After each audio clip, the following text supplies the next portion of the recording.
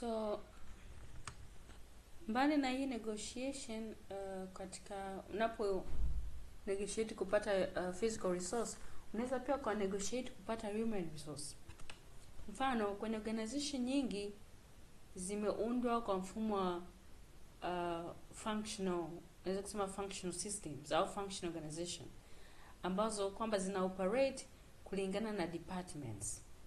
Sasa in case kama we project manager unahitaji mtu fulani kutoka kwenye department fulani, lazima ujue namna kunegotiate na head of the department ili aweze kumruhusu huyo mtu kuweza kuwa part of the team.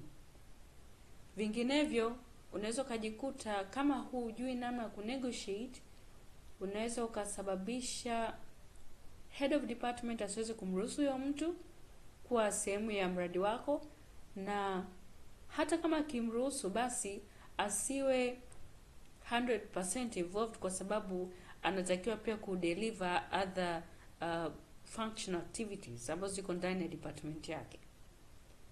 So negotiation pia ni skills muhimu, na unaweza ukaitumia kama pia utamweza kumjua huyo mtu ambaye una negotiate naye ana personality aina gani, ili iweze kuwa favor kwa upande wako.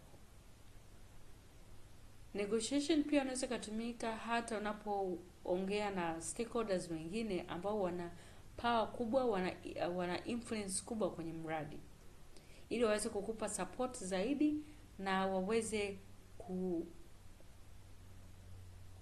kusaidia kuleta success kubwa katika mradi.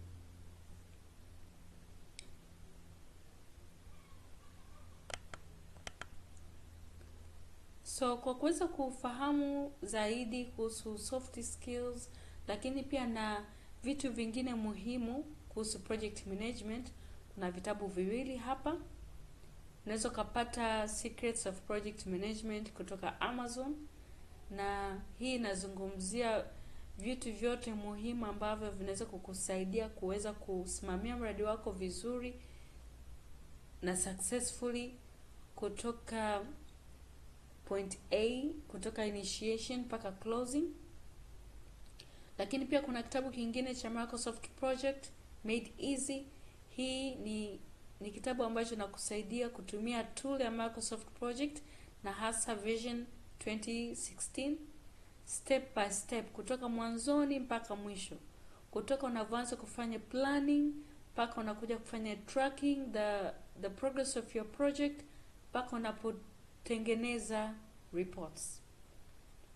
Kwa hivi ni vitabu muhimu ambavyo na kuencourage kwa navyo, zitakusaidia kusimamia mradi wako na vinaweza pia kukusaidia kuongeza pia efficiency na effectiveness as a project manager, lakini pia hata mdau wa mradi. So thank you so much for being with me.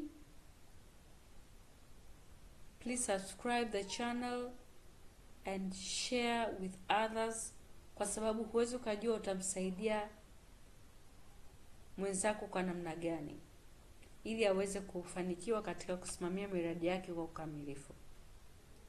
Tuendelee kwa pamoja, na usikose kufuatilia video zinazofuata, na naamini kama kuna challenge yote unaipata, please share. You can also let me know through email ambao ni info@reginafumbuka.com.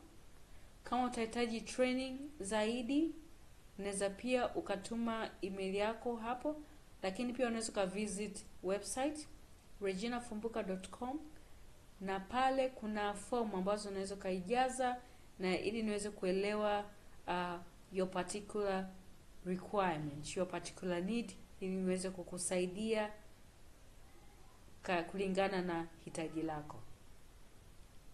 Mbali na hapo, unaweza kunifuata LinkedIn Regina Fumbuka. Pale pia nimeshare some tips ambazo zitaweza kusaidia kama management kuweza kusimamia mradi, lakini pia na other business. Thank you so much for being with me. Subscribe and see you to the next video. Thank you.